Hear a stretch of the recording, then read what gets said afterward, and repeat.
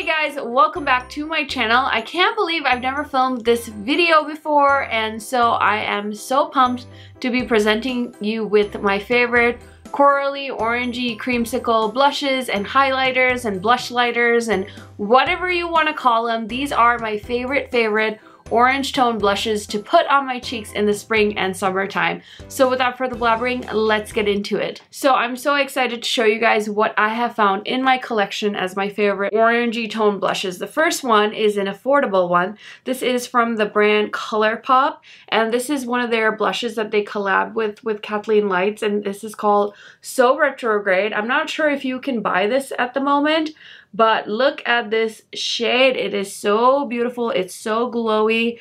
I love to wear this on my skin. I haven't gotten too much use out of it recently, but it's so stunning. And the first time I met Angie, I actually gifted her this blush because I knew she wanted it as well.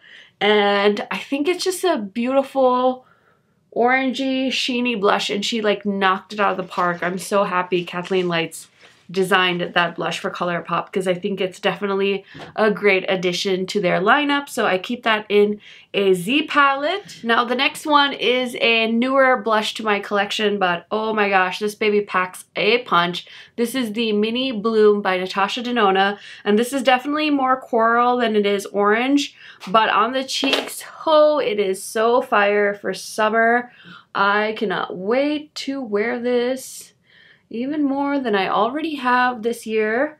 Look at that baby shine. It is so beautiful. I have another Natasha Denona favorite, so I might as well show that to you guys. This is the shade Alba from her Duo Glow powder formula. This is stunning. I've had this for so long, and now that I look at it, it looks so much like the Mini Bloom. Let's see. Okay, this one's definitely more of a coral. Oh, this on my skin tone is so perfect. I treasure this blush. It's so good. I picked it out when I was in Las Vegas for the first time, and it has such good memories, and it's so beautiful. I love it so much. Now another favorite orange. I'm gonna just keep saying another favorite, another beautiful. This is so beautiful. This is Genesis from Melt. I call it a highlight, but I wear it as a blush. Oh, do you guys see this? Am I in makeup heaven or what? So that is the shade Genesis by Melt Cosmetics, and I just love putting that on my face in the summertime. It's so glowy. It's so pretty. Here's another one. You guys may have not heard me talk of this one too much, but this is Becca in Dreamsicle, and I don't think they make this anymore, but it's so stunning. I'm so happy I purchased this because this was one of those I think everyone was like, not sure if I need this shade. I wear this as a highlighter, to be very honest, but it has the most beautiful creamsicle look, and it just blends so beautifully into my cheeks in the summertime. It's just such a perfect highlighter for my tan skin tone in the summer. Here's an oldie but a goodie. If you guys have been watching my channel for a couple of years, you have seen me rave about this. This is the Kevyn Aucoin Neo Blush in Sunset. It's so pretty. You guys know me and corals. Oh god, and then you can like blend the two shades together because it's like an ombre. Oh, I don't think you guys are ready. Oh, it's so pretty. Look at my arm right now. Oh, it's so beautiful. It's just like a wash of coral, and you can like make it intense. You can make it less intense. You can do whatever you want with this blush, and it is so beautiful. I have to show you two really pretty ones in the Juvia's Place blush palettes. Oh my gosh. So the one in the second blush palette is a matte, this orange color called Tahoe, and then there is a bright orange in the first blush palette for the deeper skin tones called Toby. Look at these two colors. Oh my gosh, they're so pigmented. It's insanity. Oh, so pretty. Juvia's Place blush palettes are so underrated. They're so affordable, and they have two different versions. There's one for deeper skin and for lighter skin. So if you are on the hunt for an affordable blush palette that packs a bang, check those two out. They're so good. They're so underrated. I don't hear people talking about them as much as they used to, but they're so good. and they have hung on in my collection for quite some time. This one is a bit of a newer blush as well. This is the Milani in the shade Coralina. Now, I have had many blushes from Milani, but this is my first one in the shade Coralina. So here is that, and again, it's glowy, it's corally, it's the perfect name, and it's the most beautiful shade. And I love the baked blushes from Milani. A great drugstore find. And I'm going to show you another highlighter. This is the Anastasia Beverly Hills highlighter, loose highlighter in the shade Peach Fizz. Oh my gosh, when I first saw this, I knew I had to have it. So of course I have it. It's so beautiful. It's so subtle. Can you guys see that? My arm is looking all kinds of crazy. Let me see if I can get more of a swatch. Oh, I know. I'll put it in the lid. So I just use a brush usually when I'm trying to apply this, but this is gonna be messy. Okay, here we go. Ooh, it's pretty. It's such a beautiful corally, shimmery, goldeny. Ugh, it's so good. Please check it out if you guys are able to. And then I have this one. This is kind of old, actually. This is ColourPop No Vacancy. I really like the ColourPop Super Shock blushes. So this is what it looks like. And I don't think this is going to swatch well because it's kind of old.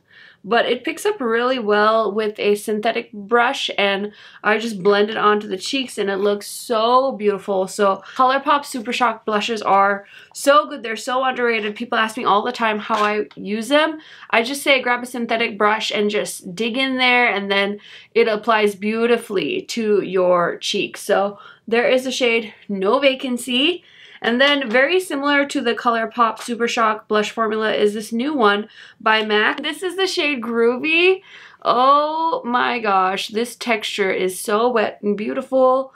Look at that shade. It's so stunning. I love my arm right now. Can you tell?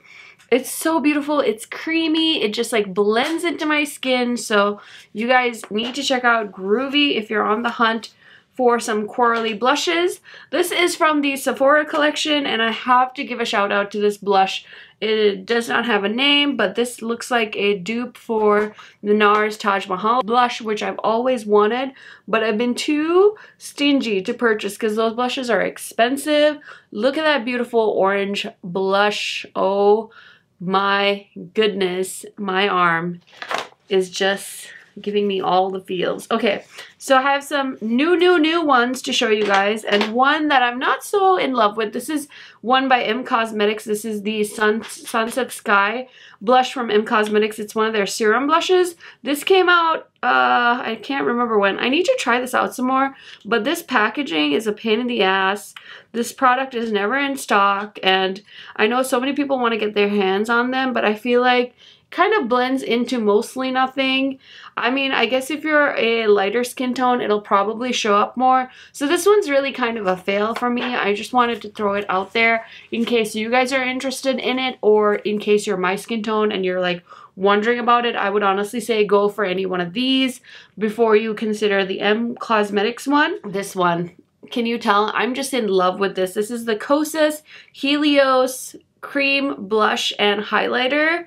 Oh my god, is it beautiful. I have been wearing this nonstop in videos, and it just blends to the most beautiful shade, and the highlighter is beautiful, and you can like wear them together.